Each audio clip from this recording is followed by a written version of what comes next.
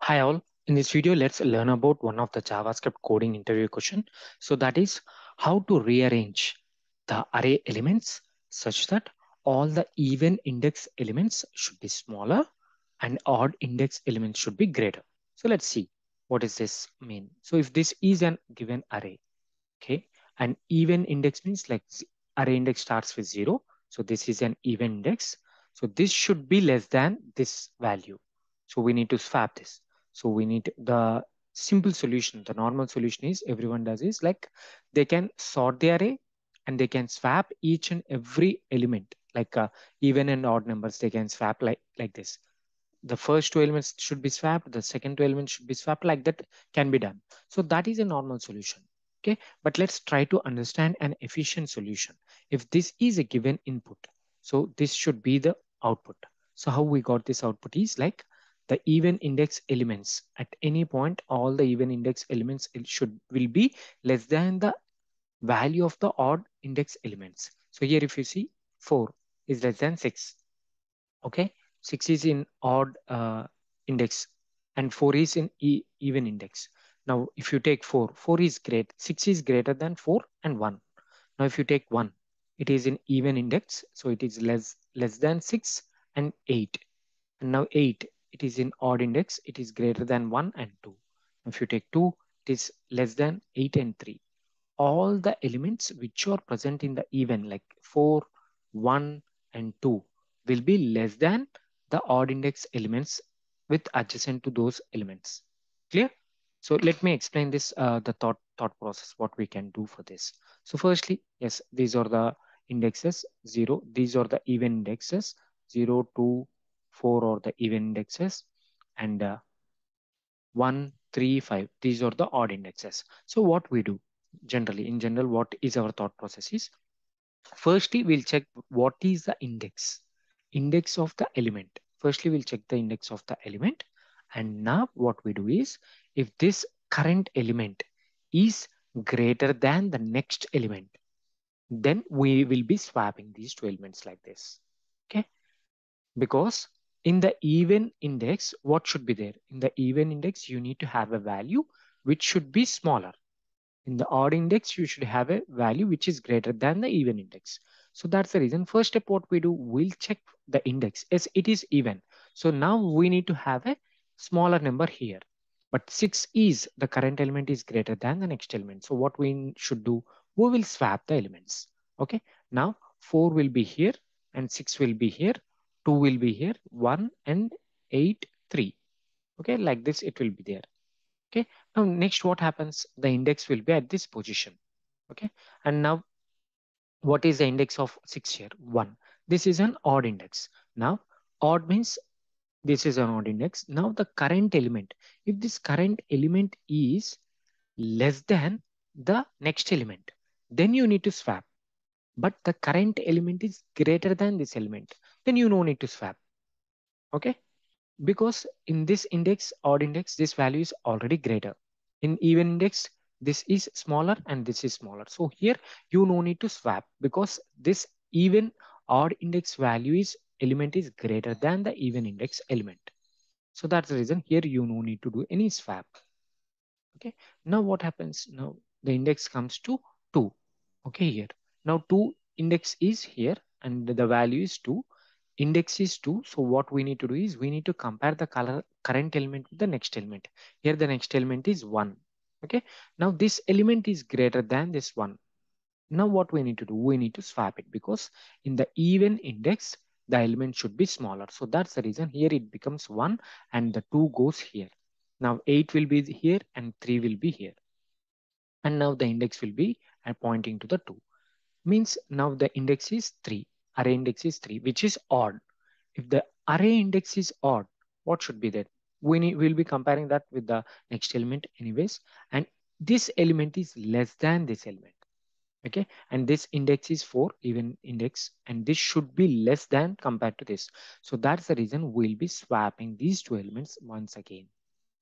Okay, so that is the reason if you see the output here, so that is the reason 8 is here.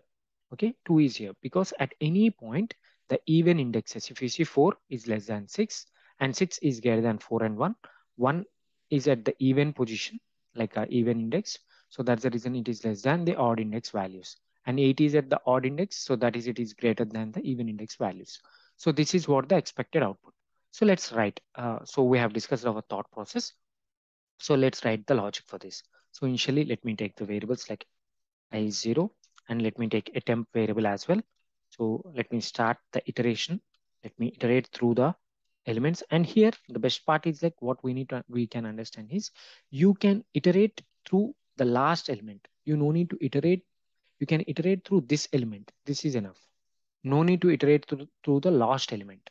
Okay. So that is the reason I'm keeping this as length minus 1, because by this time it would be listed out. All the values would be swapped. While you're verifying this element only, you'll be checking the next element, right? Whether this is greater or not. Okay, so that is the reason we are not verifying or checking the length to the end. So till this point is enough. Through the last but one element of verifying, iterating through this array is enough, because at this element, we'll be verifying whether the next element is greater or not. And based on that, we'll be swapping. So that is the reason you no need to iterate through the last element. So that is the reason I'm giving the length minus 1. Okay, and let me iterate through this array. And what is our thought process? When the index is like I is the index here. So when this index is, when it is divided by 2, and if it is even, okay, if it is even, and the current element, if the current element is whatever the current element we have, if that is greater than or equal to the next element. So next element, how we'll get the next element? I plus 1. If you access I, you'll be getting the current element.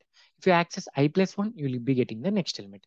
Here, what in our case, what it is, the current element is 6. Yes, 6 is greater than or equal to 4, right?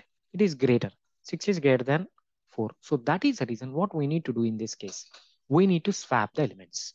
So let's swap the elements. I'm swapping the elements. So that's the reason I have taken a temp variable. In this temp variable, what I will keep the current element. Okay. Now in the current element, what I do, I will keep the next element. I of 1 equal to array of I plus 1. And in the next element, I will keep the temp element. So this is how we can swap the elements. Okay. Now we are checking whether the index is even. And if that is the case, we are verifying whether the 6, like this is the even index. Yes. And now 6 is greater than 4. Yes. Now what we are going to do, we are swapping. Now 4 comes here, 6 comes here. Fine. This works for the even indexes. The same we need to do for the odd indexes as well. So if what we do, the index, if we want the array index like a negative index, odd index, we need to verify this is divisible not equal to 0. This should not be equal to 0. Okay, that is the case. Okay, and now this should not be equal to 0. Then it becomes an odd index. Now what we do, if it is an odd index, now the current element, now the current element, if the current element is less than or equal to the next element, okay, then next element will get with I plus 1. So if that is the case, what we do, we again do the swap. So the same swap. So I'm copy pasting the same swap here. So now in the case of odd index is, you got an odd index and the current element is less than the next element, then again we need to swap.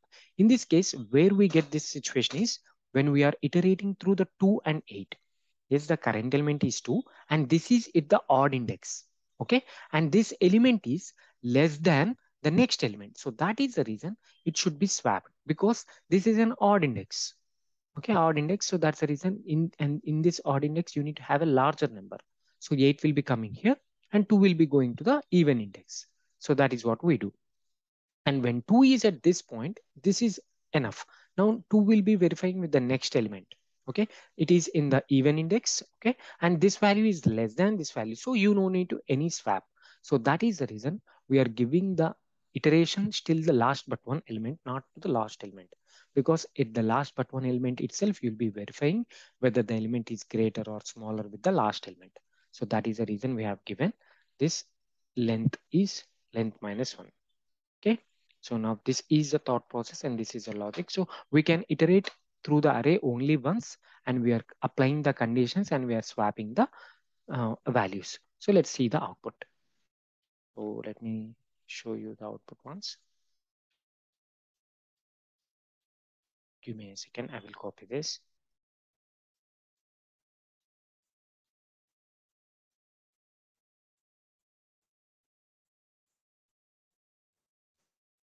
Yes.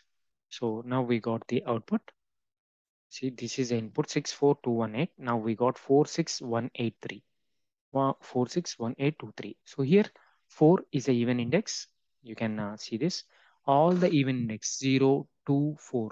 So these elements are less than the odd elements. Like 4 is less than 6, and now 6 is greater than 4 and 1 is less than this is the even index, right? So this is less than 6 and 8. Now 2 at the even index, it is less than the odd indexes, and 8 it is at the odd index and it is greater than 1 and 2.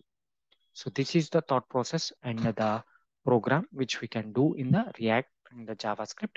So hope you understand the video. Thanks for watching. Please subscribe for more videos.